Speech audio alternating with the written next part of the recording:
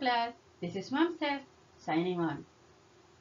This video lecture will talk about Object-Oriented Software Development, or OOSD in Java. Let's begin.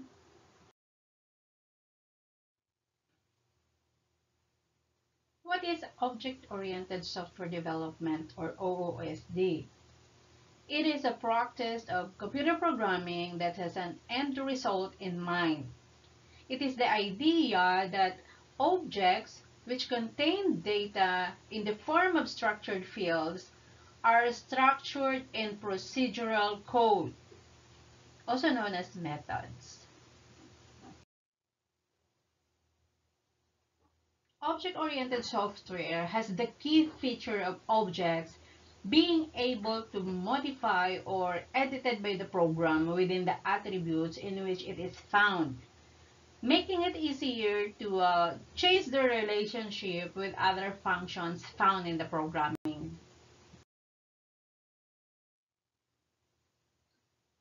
What languages use object-oriented software?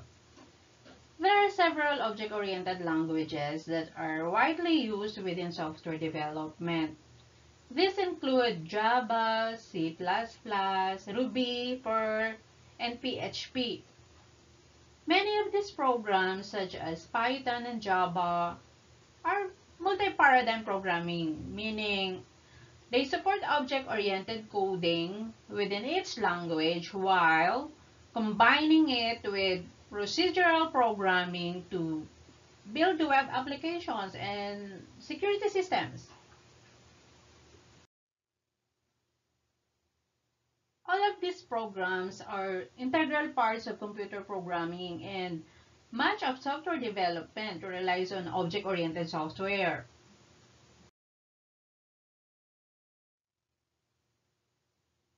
There are many modeling methods used. Common are structured analysis, structured design, or SESD.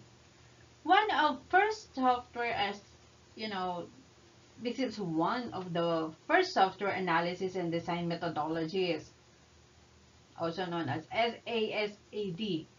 It includes a variety of techniques for specifying software, part of which is the entity relationship, or also known as ER diagrams. ER diagrams highlights relationships between data stores with each ER data, the ER data element, which corresponding to one data flow diagram, or the so-called data flow diagram data store.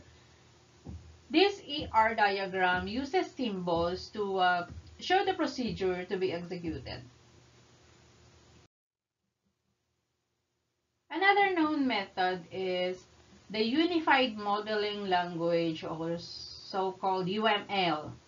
UML satisfies the need to obtain a method more suited to object-oriented program.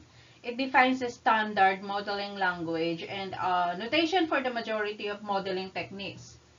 We implement use case diagram to determine the requirements of a system. So this is what our discussion all about. We discuss this in details with sample problem and of course the solution through UML on our next video lectures.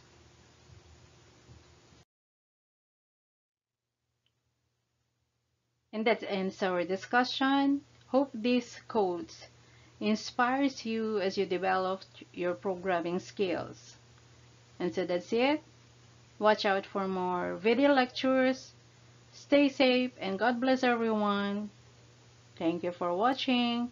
This is Mom Says, signing off.